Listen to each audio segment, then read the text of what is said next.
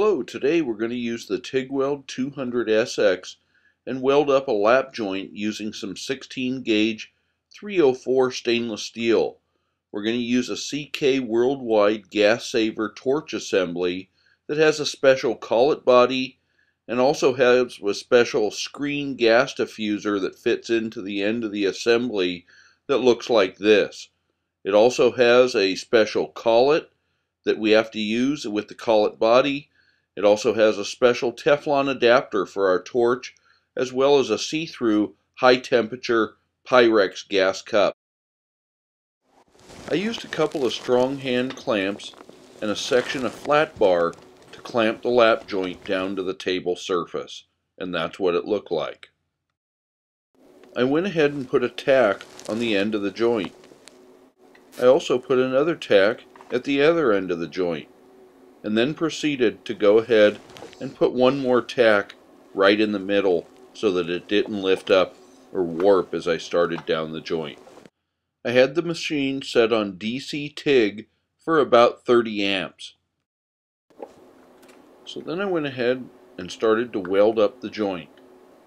I kept about a 15-degree angle on the tungsten with respect to the axis of the joint, and tried to keep the tungsten focused on the upper edge of the top plate, trying to carefully melt that down on and into the lower plate, making sure that I kept a short arc length and kept the tungsten focused right there on that upper edge, and proceeded along with a very consistent and constant travel speed, watching and making sure that each side of the joint melted in evenly.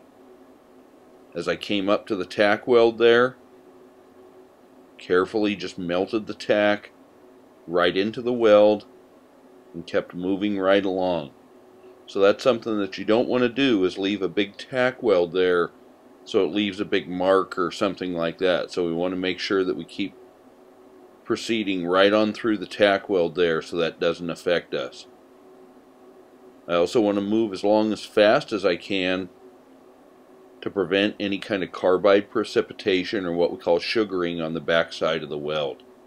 So I don't want to overheat it. And like I said, I'm running just about 30 amps, between 25 and 30 amps there, and moving along at probably 5 or 6 inches per minute here. Keeping it down there real close and real tight. And then as I get to the end, I want to taper off the pedal so as not to leave any kind of divot or crater crack. And there we go. Once it cooled off, I went ahead and removed the strong iron clamps and the flat bar and flipped over the piece to make sure that I didn't get any burred through or carbide precipitation on the back side of the joint. There's the back of the lap weld just to the left of the joint.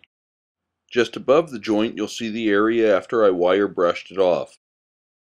And the weld itself looked smooth and clean.